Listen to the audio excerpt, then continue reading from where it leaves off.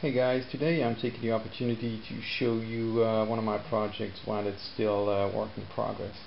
The build is pretty much complete for the raid on Port Corinth diorama. It's going to be riverboat boat assault on a port facility that was captured by orcs some 150 years ago.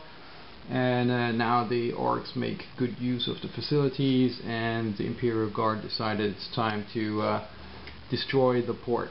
So this boat that I scratch built will be driving along the lava stream. So it's not a normal boat on water, it's going to traverse lava, so something special.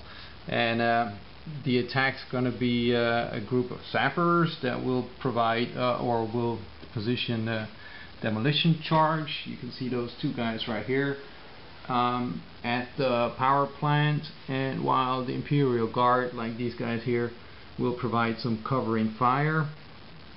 They've got some wounded or dead orcs, a wounded IG trooper, more orcs coming this way.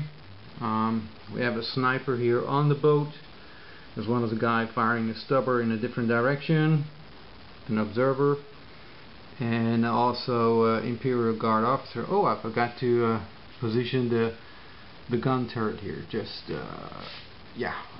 you probably see that in the final thing. So you know, just a short introduction of the project while it's still work in progress. Talk to you later.